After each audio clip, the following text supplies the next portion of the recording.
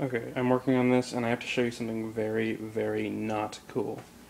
So I've been testing out the H60. I'm considering putting it in this machine as the water cooler to replace the H80. And I took it off after doing some temperature testing, after getting some very poor results, and I see this.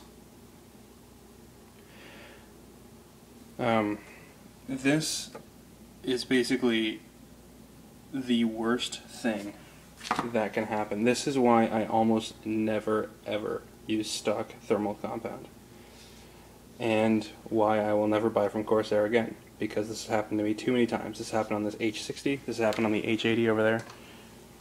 It's just unacceptable. I cannot buy things, spend this. I think the H80 costs $100 right now, or the latest model.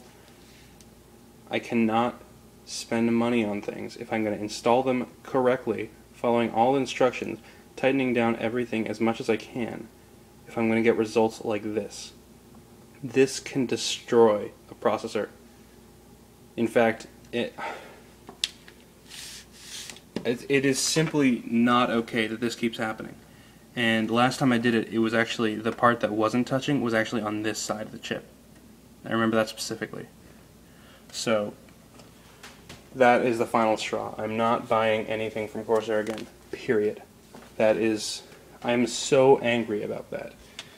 Because that is now it's a $300 chip. When it was new, it was $400. It's at 3770K.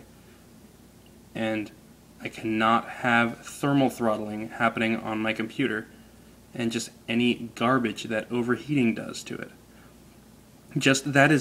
This is more than half of the chip that is not being cooled properly. That's it. I'm just not buying from Corsair again, ever. I just cannot deal with this shit.